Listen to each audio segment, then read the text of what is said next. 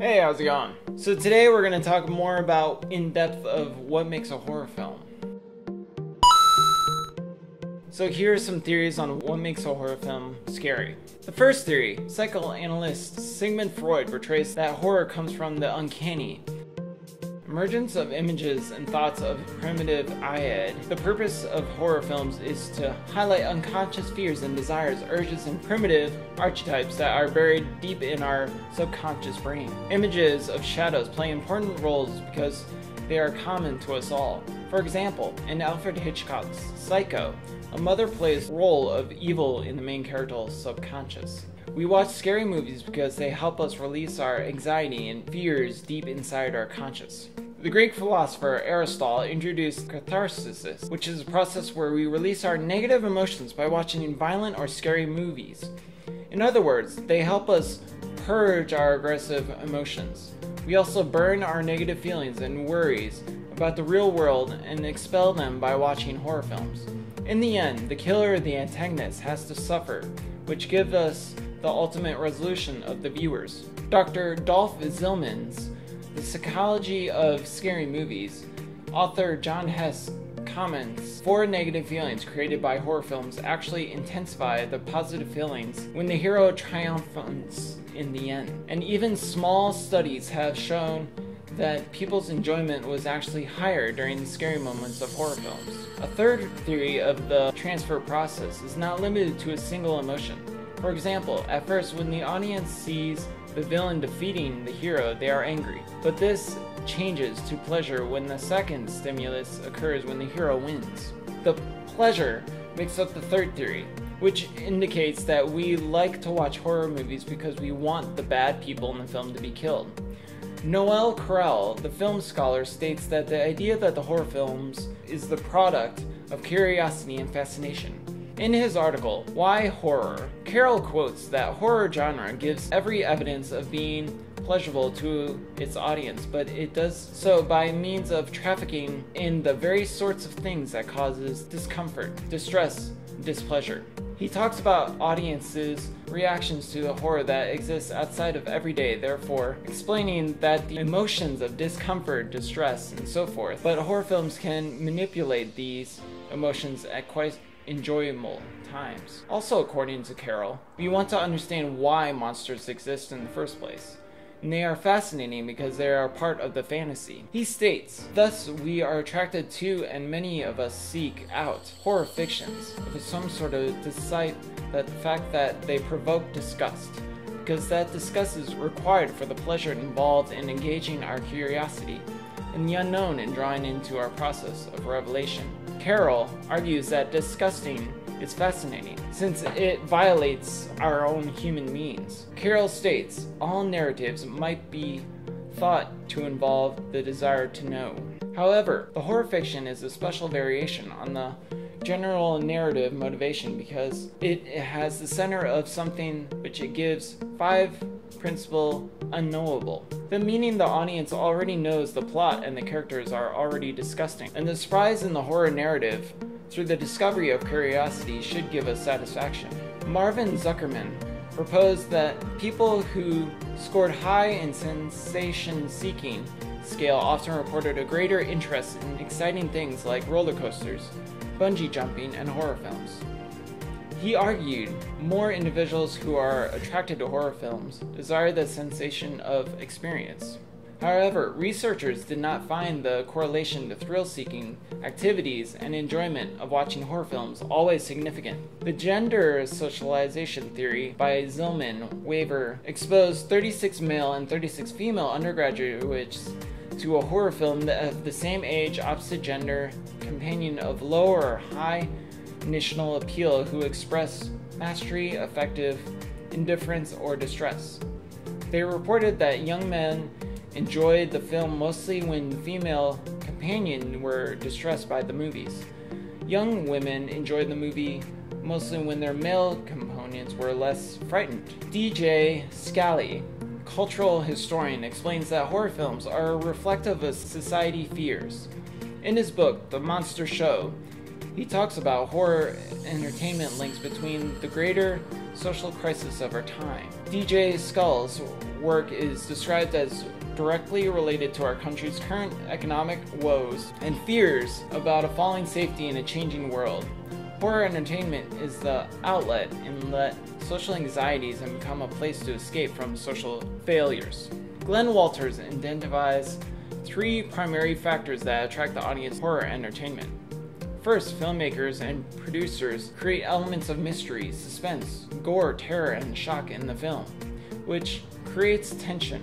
Different mise-en-scene includes lighting, costumes, and grotesque sounds, creating suspense leading to a big reveal. In the same fashion, multiple size shots, camera angles like long tracking shots can capture the character's nervousness leading to the tensions. The audience finds some of the relevance in the film, whether it can be universal like fear of death, the unknown, or the cultural, social, religious relevance. For example, South Korea is a highly competitive country, and it is one of the top countries with the highest suicidal deaths. Because of the strict studies in middle school and high schools, many students commit suicide by falling off the rooftop of their schools. There are many films with young girls coming back to haunt their enemies with long black hair and pale skin. A highly profitable film genre due to its social relevance. In a horror movie, having too many realistic qualities can lose the entertainment value. Our imagination has a greater influence while we watch a horror movie. Every scene in the film, we imagine the protagonist is going to go through. Filmmakers use tension and suspense to grab our attention because we are curious what's going to happen to our character. Furthermore, even after the film, we wonder about the mystery of the next sequel, the anticipation the next film will be released. Moving images captivating our conscious during the film. The images and shots that constantly change the screen become a contextual catalyst. Moving images rouse over conscious, keeps us alert. They inform us that something is about to happen. During horror films, our conscious is always alert, expecting something to pop out. There is always a scene where it is extremely silent, where the character is alone and helpless. Even if we know the character is going to die and we expect it in the next scene, we are sometimes left in awe and perhaps in the way that how the character is going to be killed. Also, psychologists Freud and Jung made different psychoanalytic theories why we love to watch horror movies. From his essay, The Uncanny, Freud described horror as a manifesting of the uncanny, reoccurring thoughts that are lying in the conscious, represented by our ego, but is not familiar to us. But in an essay from The Archetypes and the Collective Unconscious by Odin, argues that the horror films are popular because the movies tap into primitive archetypes buried deep in the collective subconscious. Images like shadows and the mother play important roles in the horror genre. The audience is going through a hypothesis in its captivating of its consciousness compared to our state while we are dreaming. We are so absorbed into the plot and the quick images passing by that even if we already know what was going to happen, the audience acts and reacts with the actor. Separation between reality and the screen.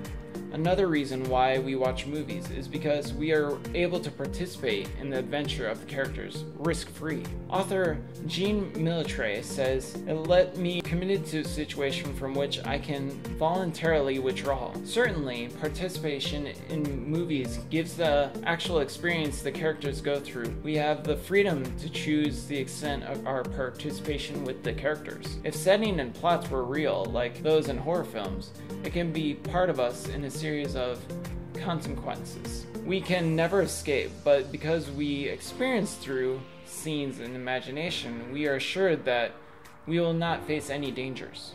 Sometimes we get lost in the plot, as if the character on the screen is us, but as soon as something dangerous occurs, we come back to our senses and withdraw from the scene. A psychological study was done to determine why college students would choose and play to watch bloody fiction films more than violent documentaries.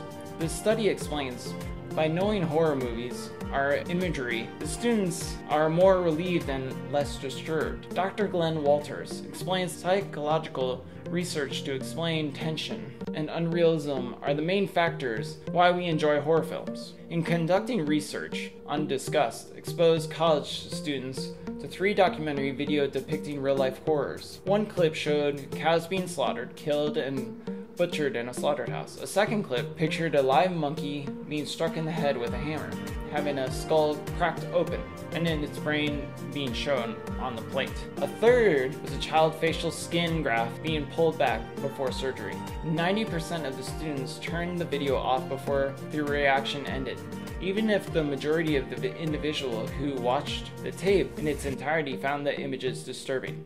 Yet many of them have found repugnant, posed that the logical question of why these students found the 11 documentary films so unpleasant, when most of them had sat through the horror pictures that were appropriately more violent and bloody. The answers that McCurley came up with was that the fictional nature of horror films affords viewers a sense of control of placing psychological distance between them and the violent act they are witnessing. Most people who view horror films understand that the film events are unreal, which furnishes them with psychological distance from the horror portrayed in the film. In fact, that there is evidence that the young viewers who perceive greater realism in horror films are more negatively affected by their exposure to horror films than viewers who perceive the films as unreal. We choose to watch horror films even if we know they can be violent, bloody, or gruesome. People are attracted to the eerie music and enjoy the thrill of the character in danger. In general, our adrenaline rushes because of the excitement and fear of extinguishing when a killer strikes in the movie, by also recalling the psychological arousal when the blood pressure and heart rate increases when the movie ends. We come out of the movie theater and criticize that it's a bad movie, even if the movie was scary enough, because we enjoy our muscles become tense and our palms become sweaty. The reaction to what we see on the screen is not limited to the brain and the extent throughout the body. The brain sends the alarm signal, activating the automatic nervous system by increasing the production of adrenaline, 2 neurotransmitters that causes some changes in the psychological level. Professor Zald's research on a chemical dopamine suggests that chemical in the brain associated with pleasure rewards give us a sense of satisfaction when you complete a task. Everyone is different to thrill seekers and thrill avoiders, but Dr. Zald states those with higher tolerance to risk, they have more dopamine, and for thrill avoiders, they have less dopamine. From the research, Dr. Zald, we can conclude that those who enjoy watching scary movies have higher tolerance to high risk, and thus have more satisfaction. Adverse response to animals and fear responses to the brain, mainly themes in horror classics such as The Rats, Cujo, King Kong, and Jaws, portray human running away from the monsters, animals, because they are at risk of being eaten. Through evolutionary theory and research, we can understand that being captured by a carnivorous predator is a fear and is why some filmmakers use the monstrous trope in making people scared. Science writer David Ossman, among the earliest forms of human self-awareness was the awareness of being meat. This saying, our ancestors' greatest fear was being eaten alive. Michael Gronsky, an associate professor of communication of Manhattan College and the editor of the textbook Neuroscience and the Media, New Understandings and Representation states, usually when we're watching something, we shut down motor regions in our brain. And yet those stimuli from the shocking scene are so strong that we overcome the motor system. In other words, because we are in the theater and relaxed and only our awareness is active, we jump and yell because the film bypasses our tranquil state and taps into a primal instinct, which is to react immediately, to protect ourselves and warn others. Before taking to process what scares us, Grabowski also explains the scream is why we alert others to your social groups and scare of the attackers. Our reaction and emotions from a scary scene happen first before we actually realize it was real. before we realize it, because it's in our primitive mindset, which describes our nature to respond to threat by processing traits from our ancestors, from our own parents. Abigail Marsh, professor of psychology of Georgetown University, talks about how the triggers signal in the brain. She states, the signal travels to the amygdala, the region near the base of the brain. The amygdala fires a brain chemical called glutamate out into the two regions of the brain. The first region makes us freeze in an involuntary jump. The reactions are so automatic because the signal is sent deep into the base of the brain to an area that we can lightly control over. The second signal is sent to the brain triggers and nervous system.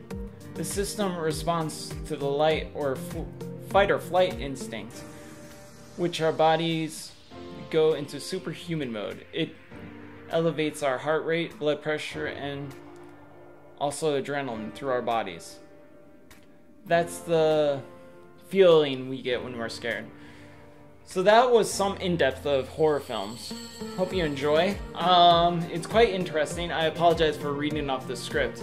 I have a horrible memory, like I say many times before, but hope you enjoy, and let me know what you find scary in horror films. Thank you and have a great day. Bye.